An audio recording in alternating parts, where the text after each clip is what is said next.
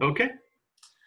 So welcome back, guys. I'm sorry that we're meeting online and remotely instead of in class. I don't even know at this point if you guys were able to take your board exams or not. If you did, I hope you guys all did well. If not, I'm sure that the board will be able to figure out when you guys can take that exam. We're back together today again for the final lecture of my three, discussing primary dentition, specifically trauma and space management.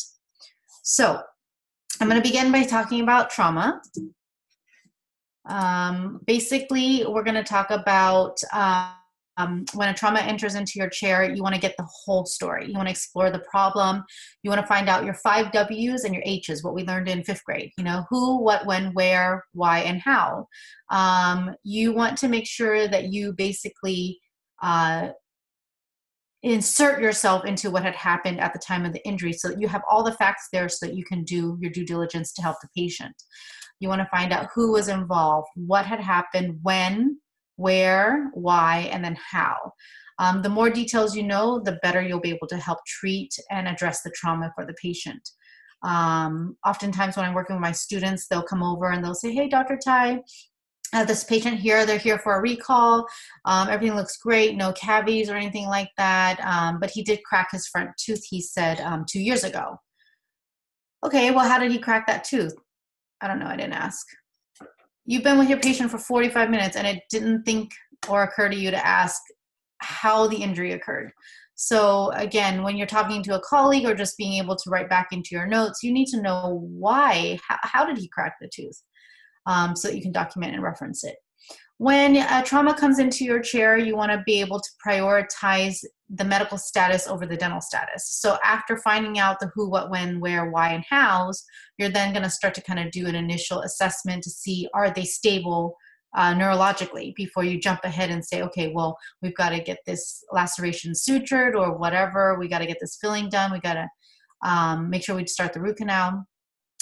Because if they're not stable neurologically and you start treatment, you're going to compromise their systemic health. And then, of course, you want to also explore, is this a baby tooth or is it a adult tooth? Because that's going to also dictate how you're going to go ahead with the type of treatment and how promptly you need to deliver that treatment.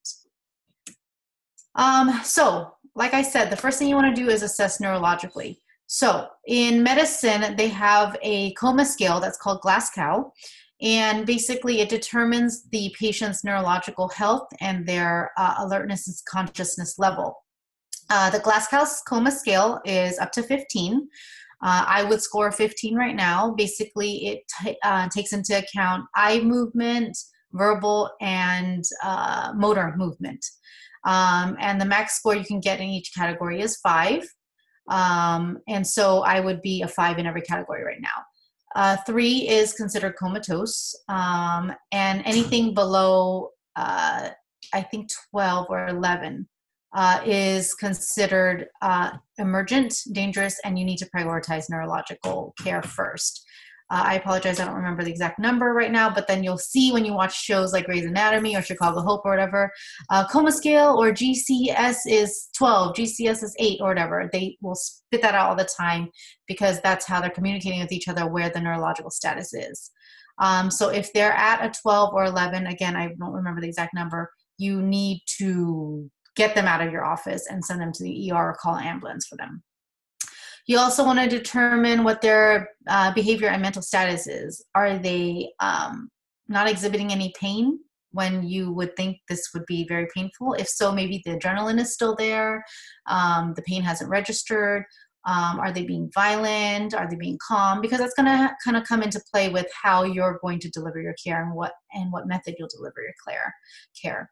Of course, you'll have to do a clinical exam, being very careful and mindful of the area that's been traumatized, and then a radiographic exam to supplement what your clinical findings are.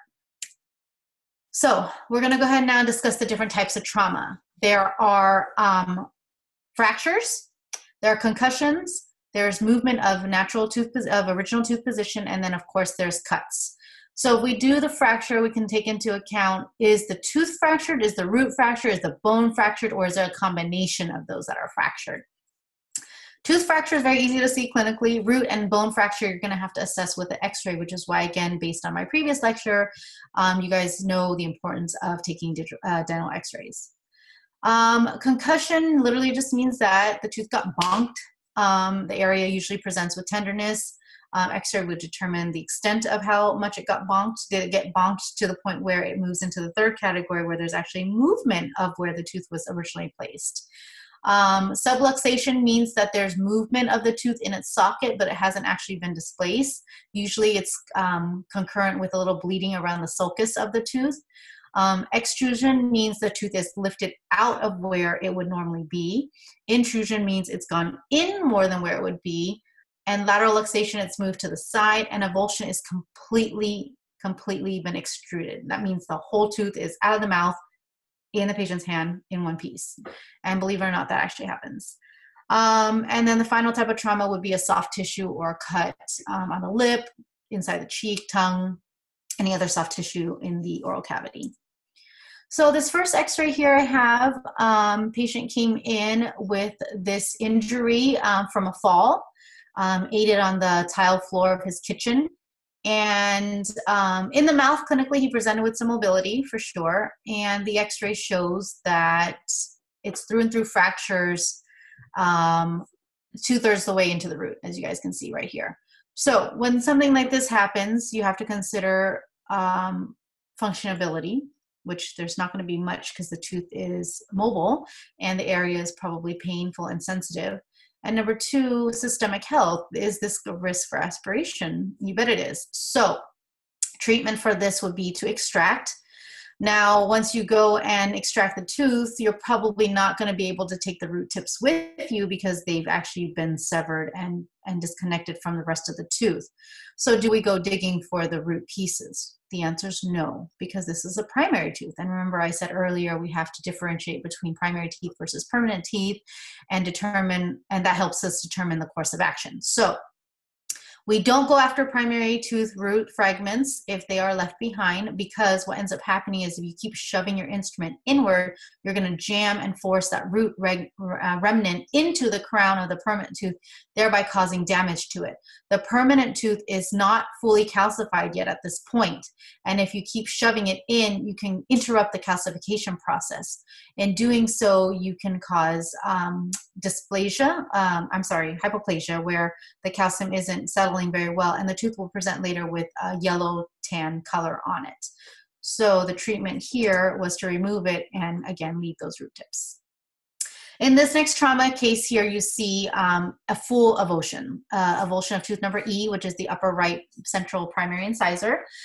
Basically, this child fell, and when he fell, he knocked out completely tooth number E, with the adjacent tooth number F extruded. So remember I talked about earlier, extrude means the tooth is out from where it originally is, and then there's a little bit of bleeding around the sulcus. And in this case, because it's a primary teeth, we do not re-implant the tooth for the same reason as in my first example. You shove that tooth back in. Yes, the mom has the tooth in the mouth for the child. He doesn't have a gap there, but you just shoved it inwards, and you may have interrupted the calcification process of tooth number 8 that's still developing in the bone. So no reimplantation of primary teeth ever. Let's say hypothetically you've got a mom on the schoolyard, she sees this and she's just really well read. She had a cup of milk with her. She sticks the tooth into milk to clean off any playground debris and then shoves it back into Johnny's tooth and then runs into the office and sees you. At that point, she tells you what everything happened. What are you going to do? Are you going to pull the tooth back out? No, we're not going to take the tooth out. Mom already reimplanted the tooth. Let it be. But there are consequences that come with that. Mainly, like I said, damage to the permanent tooth bud, which you're going to explain to mom. But you don't want to do further damage by ripping it back out at this point. So you just explain to her the sequela of what could happen. 1, the damage that we just discussed. 2, the tooth could become ankylosed. Ankylosis, you'll have to explain to parents, because remember, I talk about this all the time. I don't want you guys to talk in dental terminology.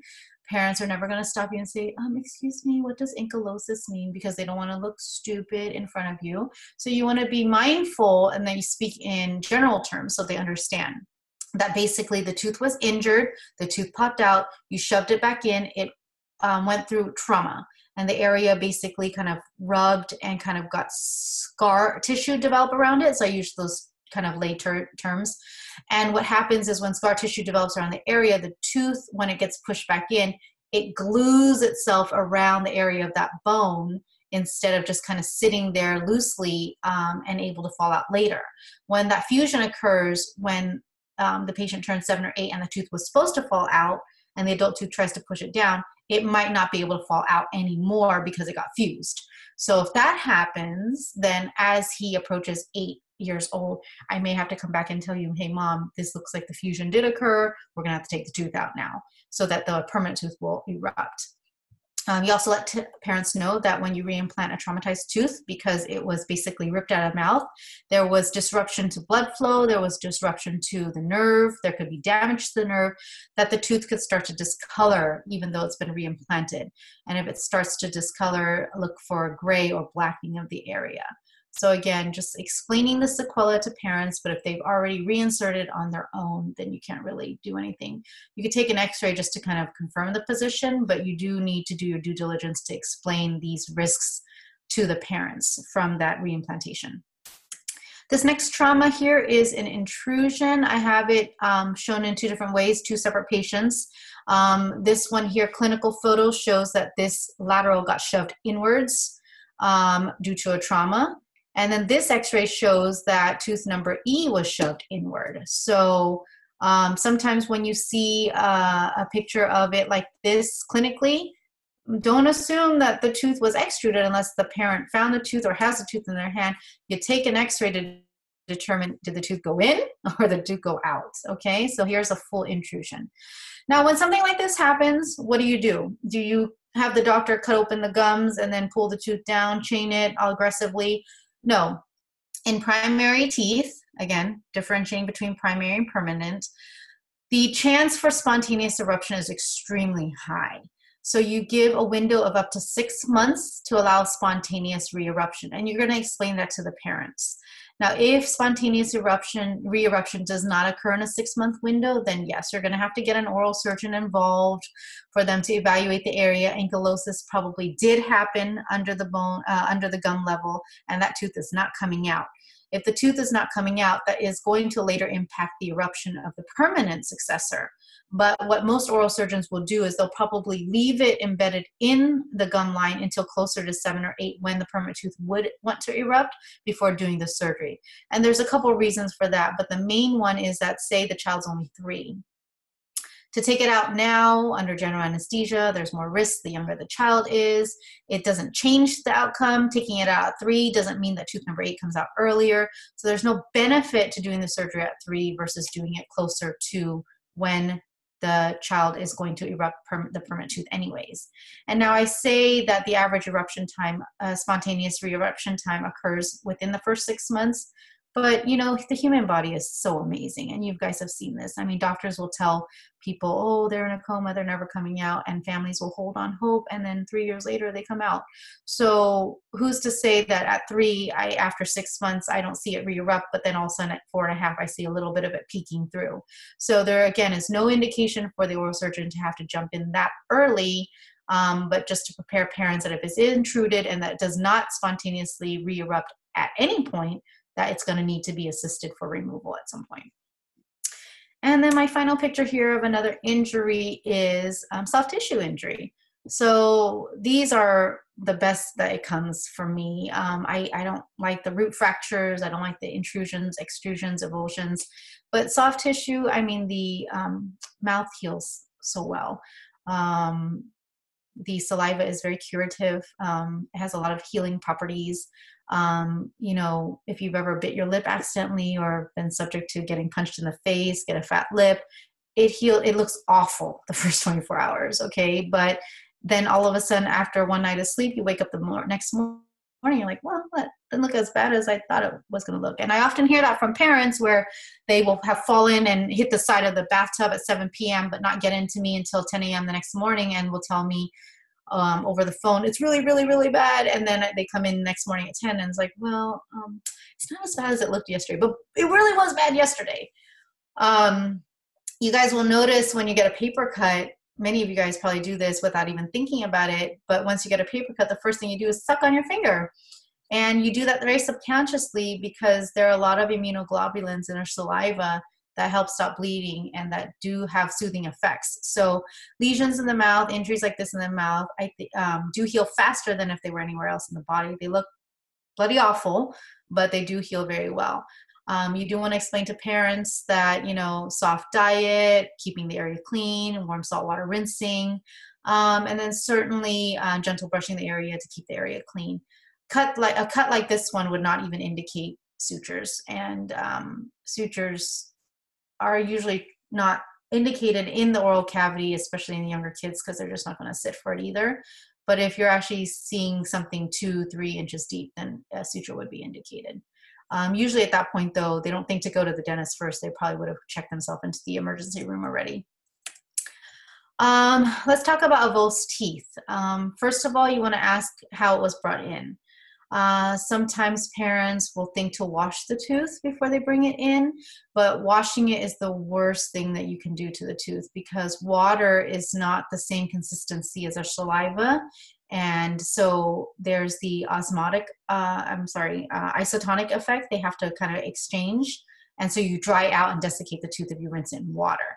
So what you actually want to do is ideally put it in a cup of saliva. If you can just spit a lot of your spit or the child's spit into a cup and put it into saliva, that's the best medium. Second best medium would be milk. And if you happen to have it, they have these pre-packaged solutions that are as close electrolytically and pH-wise to saliva. They're called Save a Tooth. Lots of baseball coaches will have it. Elementary school nurse offices will have it. A lot of dental offices might even have it. But if it's brought into you, it's kind of almost too late at that point to put it in because it may have already dried out. But you'll be surprised. Lots of, like I said, sporting coaches and teams have this because they do know and have been trained that if a tooth falls out, you drop it in there right away. Another factor to consider is how long it's been out of the mouth. The longer it's been out of the mouth, the poorer the prognosis. We're looking for 60 minutes. Anything longer than 60 minutes is not looking good at this point. I talked earlier about primary teeth do not get reimplanted. Permanent teeth, you have a whole nother slew of questions that come into play. How old is the patient? That determines if the apex is open or closed. If the apex is open, a lot better prognosis than if it's closed. If it's closed, you have to initiate root canal right away. It's a lot more serious to try to save that tooth. Again, you still want to ask the question of how long it's been out of the mouth because that also plays into the prognosis of the avulsed tooth. And then you'll have to do some type of splint. And usually we do a semi-rigid splint for up to 14 days to allow the tooth to kind of heal and kind of reattach itself into the socket.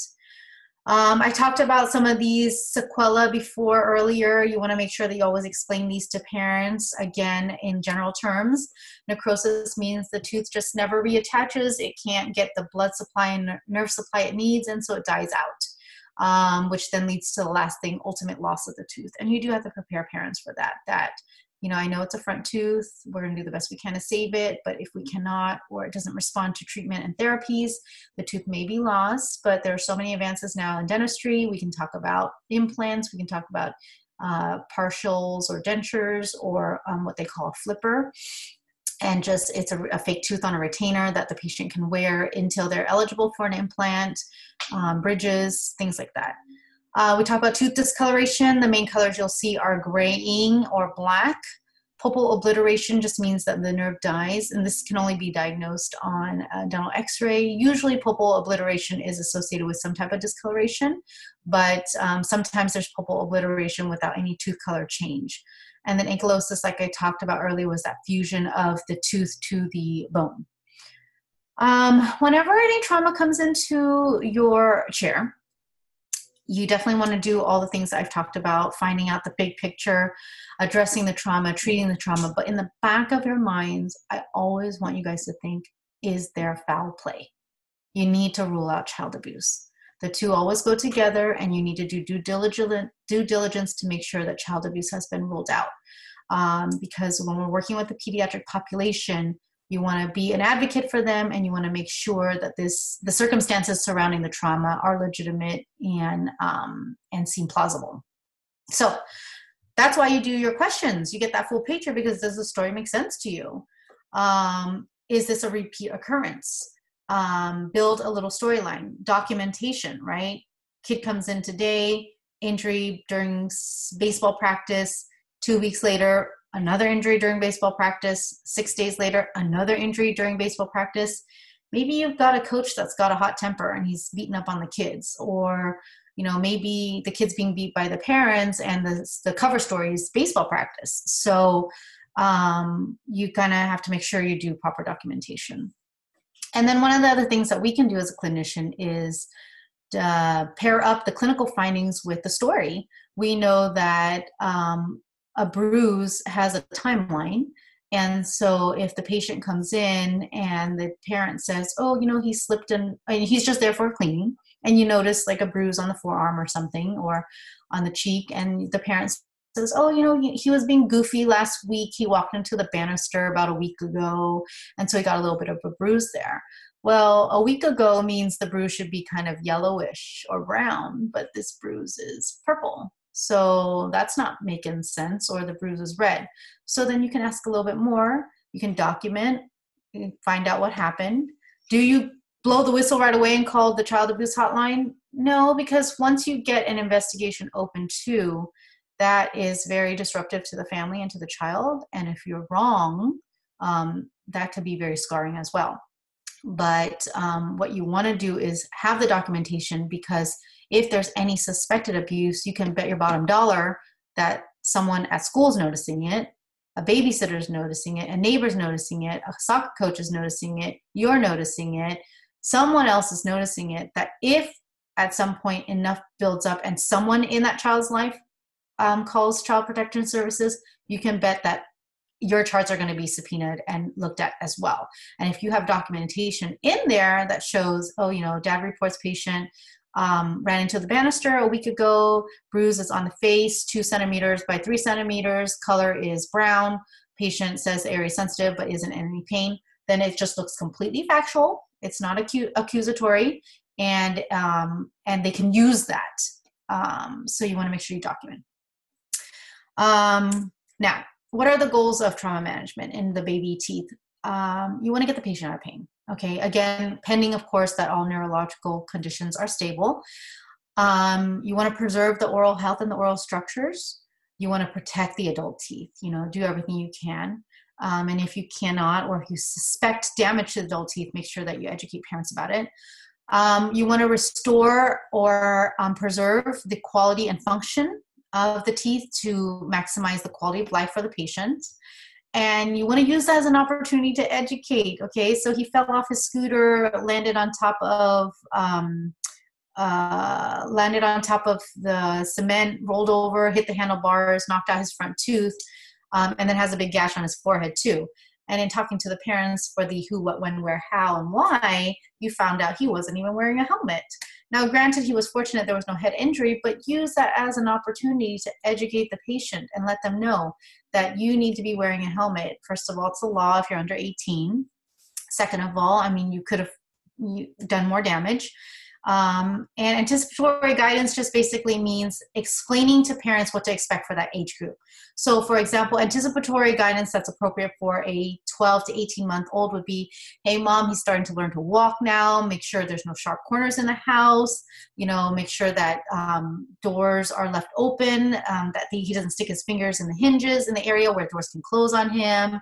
Proper anticipatory guidance for 4 or 5 or 6 year old would be, hey, they're going to start learning to ride a bike now. Make sure that you're always wearing a helmet. Whenever he's in the car, make sure he's in a car seat. Seatbelt has to be on. So there's different things that you can educate at different milestones and ages that can help prevent trauma and injury. Okay. So sometimes when we have an injured tooth or we lose a tooth, we have to talk about space management, which means maintaining the area of the tooth that's lost early. First and foremost, you need to know the eruption pattern. I don't expect you guys to memorize this. Obviously, you're not going to be working with baby teeth as much, But there's a little bit of something called a rule of three that can help you guys. And I use this to help parents as well. The rule of three is that most kids will get all of their baby teeth by the time they're 3, and most kids will get all their adult teeth by the time they're 13. So that's the number 3 there. And knowing these timelines gives you a rough idea to educate parents on when the new tooth would come in. So like I said, the front upper anterior teeth, tooth number E and F right here, are expected to be lost around 6 or 7, but yet their permanent successors don't come in until 7 or 8, which is why so many times you see kids around 6 or 7 years old with the 2 front teeth missing with a nice window there because the teeth aren't coming. And I get asked so often, these teeth fell out 4 months ago and I don't see the adult teeth at all. Where are they? Well, they are going to take up to another year before they fall out. And that's very shocking for a lot of parents, because then the reason why they're asking is because they think something's wrong and something's preventing the blocking of the teeth. Now, what's funny or interesting is that the lower front teeth are lost around the age of 6 or 7, but they grow back at 6 or 7 as well. And so you'll see parents ask that. When the bottom 2 fell out, I saw the new ones right away, but how come these fell out and I don't see the adult ones anywhere? It actually happens like that naturally. So this is the way the eruption process works. There are different types of space maintainers that we use in dentistry, and I just want you to be aware of them because you may see them in a child's mouth. Your practice may or may not provide them, depending on if you work for a pediatric dentist or not. The 3 types that I'll talk about are the band and loop and the distal shoe, which are both considered unilateral, which means they're only on one side of the mouth. And then the third one is the bilateral, which is for either the upper or lower arch. I have the word permanent teeth there because bilateral space maintainers must be abutted on permanent teeth. So if you don't have permanent teeth, you can't use a bilateral spacer. So that's what that means. Let's break it down and show you guys what I mean, okay? So a band and loop. Let's say, for example, you have 3 teeth in the lower right arch. So here's your 3 teeth, okay? This is tooth number S, which is the primary first molar. This is tooth number T, which is the primary second molar, and this is tooth number 30, which is the permanent first molar. The child is 7. Tooth number T is completely bombed out and needs to be extracted.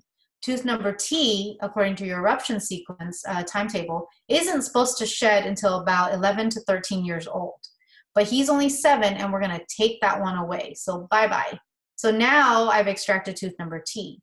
What's going to happen over time is the area is going to heal nicely and everything like that. But teeth exist to always be in contact. They love to be interactive. So a tooth needs to feel a neighbor on its side, and a tooth needs to feel a neighbor on its head. Okay? So what's going to happen is with this tooth gone for 5 more years, potentially, this tooth here is going to start to slide over, and this tooth's going to slide over, and they're going to close their space like that. And now they've locked in together like that. When he does turn 12, this guy cannot come in. I'm stuck. I can't grow in. So now your permanent premolar is blocked out of the arch. So a band and loop will keep these 2 upright. You put a ring around one tooth, and then you extend an arm forward to keep these 2 upright so that they don't fall onto each other. Now the issue, I talked about how teeth have to always be in contact with each other on the sides and also on the top. What happens is the tooth on the top here could potentially supra-erupt, meaning it will keep going and going out until it reaches something like this. You don't see that happen a lot in baby teeth because the supra-eruption process takes a long time to do, but sometimes you'll see it a lot with older patients, and I don't know if you've seen it already with some of your patients now who maybe never had enough money to do a bridge or a partial or a denture, and then tooth number 19 is gone, and tooth number 14 is completely out, touching onto the alveolar ridge. And so you'll see that happen, okay? Here is a photo of that band and loop I was talking about. So this is literally tooth number S, tooth number T that was extracted, and tooth number 30 that we had to basically band and put an arm forward and basically go, stop, don't move forward anymore, no one tilt around, and stay that way. Now, if you were to remove tooth S, you have tooth number T intact still. You can do the same thing by banding tooth number T, putting the arm forward and leaning against tooth R to preserve the space of tooth number S. What becomes a problem, and here's the x-ray here that shows, okay, I'm sorry, no, that's not the x-ray. What becomes a problem is if the tooth that you need to remove prematurely is last in the arch. So in this x-ray, and I apologize, it's a little dark to see, this tooth here, tooth number T, is completely bombed out. It has a failed pulpotomy on it, but tooth number 13 has not erupted yet. This child is probably 5 years old. So you can't put a band and loop anymore. What you do is you put something called a distal shoe. So that's what this looks like here. What a distal shoe does is it wraps itself around this tooth, it sends an arm back, and it drops a metal bar down. So the metal bar goes down under the gum line. It is best to do a distal shoe on the same day that you extract the tooth because the socket is open already, so you can stick that peg right down. If you don't do the distal shoe or place the distal shoe on the same day as the procedure of the extraction, then you're going to have to renumb the area, use a scalpel to cut, and then try to measure and find out where it goes. Now, the two cases here are not identical. This one has a root canal treated tooth on it. This one does not. I'm just kind of showing what a distal shoe looks like because I didn't have one matching pair. So you guys understand the concept. But once this bar is dropped down, what it does is it guides this guy to come up and lean against it, just like how vines, when they grow, they just grow up against the wall. So this tooth here, the premolar, underneath tooth number T, does not erupt until 12 or 13 years old. But tooth number 30 is a permanent first molar, which erupts around the age of 6 or 7. So he's going to come up before this one does. So number 30 will erupt before 29. And if you do not have this distal shoe, number 30 is going to erupt completely measly. It's going to tilt itself, and it's just going to go into the arch this way, thereby still blocking number 29 when it's time for 29 to grow in. Okay, so that's the concept for that. Distal shoes are very difficult to do. Normally when I place a distal shoe, I place it, I take a picture before I cement it, and then I cement it. The reason why I do that is because distal shoes can go wrong. So these are cases where distal shoes have gone wrong, where it does more harm than help. In this situation, the distal shoe peg was placed too far distally and basically is now sitting on top of the crown of the tooth, preventing the tooth from erupting. Now, what's going to happen is tooth number 19 in this photo could have also been damaged because of where the peg is. If it went and dug in deep enough when it was still not fully calcified, it can cause a hypoplastic area on that tooth. And now you can also see that it's still mesially drifted. So it's imparting in this way here. This second picture shows that it's completely shoved down. So number 19 was able to erupt, but now you may have damaged tooth number 20 and its calcification process. So if you do see something like this, you do bring it to your doctor's attention. The spacer would need to be removed. The benefit in terms of saving the adult tooth over the mesial shift, because that, in this case, can be addressed with ortho. If the shift is too severe, then it's a lot more extensive for orthodontists. Here is a model of a band and loop that was done. This is incorrect. When you have two teeth missing back to back like this and you do a band and loop this long, this is likely to break and fracture because the arm on that cannot withstand all the chewing and mastication forces. So when you have two teeth missing on one side, or you have one tooth on this side and one tooth on this side that needs to be extracted, you move into what is called a bilateral space maintainer. And on the upper arch, that's called a nance or a transpalatal arch wire. And on the bottom, it's called a lower lingual holding arch. Now, this is a photo of that is incorrect. What not to do, I talked about earlier where bilaterals have to be placed on permanent teeth. This is a nance, and basically it's bounded on the permanent primary second molar on both sides. And it has a little rooftop button to basically hold back the tooth. So you're looking at this and you're thinking, well, how is that going to keep these two teeth from drifting mesily? You guys have to think about the old laws of physics. For every action, there's an equal and opposite reaction, okay? You have to envision that this retainer is not flat like this, but basically it's got two bands here, and then it's got an arch going up like this to the button. So it's now actually a triangle. And so what's happening is for the pressure that's being pushed up into the roof of the mouth, it's holding back those two teeth this way. So the vectors are going this way and that way, okay? This child had to lose tooth A, B, I, and J. That's a lot of teeth to lose. And so it was fabricated anyways against primary tooth. I think in some situations like this, it is practical clinically. In theory, we are recommended not to bond on primary teeth only because after 12 or 13 years old, these are going to exfoliate too, but these will have erupted by then. You have two options for this. One, you cannot place the spacer this young because they are a little uncomfortable to wear, and inform parents a space loss will occur if you don't put a retainer. We're going to wait till he turns 6 to 7. As soon as we see number 3 and 14 fully erupted, bam, we're going to get that upper arch in. This here on the bottom, this patient lost tooth K, L, S, and T, but they had the permanent teeth already, so it was bounded and bonded to those, and then it's leaning against. This is the lower arch. This is called a lower lingual holding arch. And again, it's doing equal and opposite reactions. So here, everything's on the same plane. You've got 2 rings here, and then you're leaning against the lower permanent incisors. So for every push this way, you're gonna push back this way, so then the permanent first molars cannot drift forward anymore. So that's how it's holding back the space, okay? So a few thoughts on goal of space management is that you want to prevent the loss of space.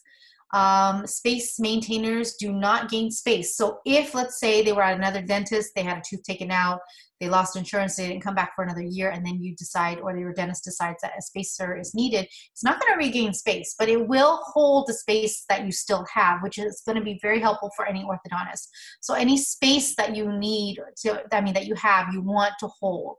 Space maintenance, you also want to make sure parents understand, does not rule out the need for future orthodontics. Oftentimes, I'll explain to them, okay, we're taking this one out here, we're going to put this retainer here to prevent space loss so that this one can grow in correctly. That doesn't mean it's not going to grow in crooked, so that doesn't mean that future orthodontics is not still going to be needed, okay? So you want to make sure you're very clear with your parents on that as well. This is my last lecture with you guys. I talked to you guys about this before, but it's something very important and dear to me and Professor Chung. So I want to just reiterate this with you guys, that when you are dealing with the pediatric patient population, they are pediatric, okay? The government sets the number at 18. So 18 it is, guys. No matter what, we are a health professional service. I know that dental offices are still businesses, and many times a lot is driven by profit, loss and profit, but we are a professional service. We're in healthcare, so you need to maintain that high standards, high ethics, okay, and to do what is right, because we all made a pledge to enter healthcare and do this. So to all of our counterparts out there that are working in the hospital in the front lines, I mean, if they decided that they didn't want to put themselves at risk for coronavirus and decided to just call out sick, they basically abandoned their pledge to being in healthcare. So you have to remember your ethics, your professionalism, and your responsibility, because you chose to do healthcare and you said you wanted to help others. The second thing is consent, consent, consent. I've talked about this before. Your kid is a nephew of yours, he's 15, you need to do your sealants to graduate. You're just going to bring him in, sit him in the chair, and place sealants on him. There's no written consent. You tell Professor Chung, it's fine, it's my nephew, it's going to be fine, he's my nephew. He's still your nephew, you're not his legal guardian. And what if your sister and your nephew's parents are divorced or not married, and his father was not okay with you doing sealants? You don't want or need any of that coming back to you, okay? Every state has different laws. In the state of California and in the state of New York, I believe, once a female becomes pregnant and has a child, she is considered an adult, so she can give consent. So there are unique laws in each state. There are codes here, I left it here, that basically children under the age of children age 15 and older can actually consent to their own medical care if they meet all 3 of these criteria. So many times they don't meet criteria number 3. So again, keeping in mind the state laws and making sure you get proper consent, okay? I think I talked to you guys about these last lecture. just some child abuse cases in the news media recently that I just want to share about how crazy it is out there, how important it is to be a pediatric advocate. I love my profession. I love my specialty specifically. You'll hear me say that all the time. We have talked about the first two already. This one, as a reminder, the mom wanted to go buy off of Craigslist the portable plastic blue swimming pool tubs. And she went and she drove it over to the house to pick it up with her sedan with her 9-year-old son and realized, wait a minute, I can't transport this back home. So I'm going to throw it on the roof of my car and have my 9-year-old son sit inside that pool while I drive it home. So she certainly was called, police were called, and I don't remember what her jail time was, but she definitely was charged with child abuse and endangerment. This second case we did not talk about yet. It's a very tragic case. It happened 2 years ago, 2.5 years ago. A father in Arizona, a 30-year-old father and mother, they worked opposite shifts so they could be home with the baby. So mom was on her way out to work when dad was coming in. You know, he's tired from a graveyard shift, get it. Baby wouldn't stop crying. So he left him in the swing for a while, still wouldn't stop crying. So he tried to get the baby to stop crying, and the method that he employed was to lay the child on the couch, bend his legs up this way, so his feet are at his ears now, and then lay across him like that. So basically he folded his child in half. He was rushed to the emergency room. He sustained rib fracture, liver puncture. He did not make it, of course, unfortunately. That father is in jail. Very, very sad. And the last case we did talk about also, where the 46-year-old mom took a bow saw, which is that saw, the hand saw with the serration on the end, to her 11-year-old autistic son's throat, just because I forgot what it was. I think she was yelling at him for not doing homework, but he actually was doing homework. He was able to wrestle her off of him. But my point to all this is, children do not ask to be born. Those of us that are in healthcare, and then those who specifically dedicate ourselves to young children, teachers, pediatricians, pediatric dentists, speech pathologists, anything that relates to pediatrics, we have to be advocates for them. Don't blow the whistle if you're not sure, but the best you can do where we're at in oral health care is please document, and do report if you do believe in any suspected cases of child abuse or endangerment. Okay, guys? So again, I'm really sad that we couldn't do this in person this time. I really enjoyed coming out to you guys and speaking to you guys. I hope that you're able to finish off your last semester well and strong. I wish you all the best in your careers, and to stay safe, healthy, happy, and well. That's it. If you need to reach me, Professor Chung has my contact information, and I'll bring it up on my first slide again here if you guys need to reach me. I think it's on here. Let me double check. Sorry. That's my contact office number there. Okay, but if you need my email address, Professor Chung can get that to you guys. Thank you guys. Be safe, be well. Bye.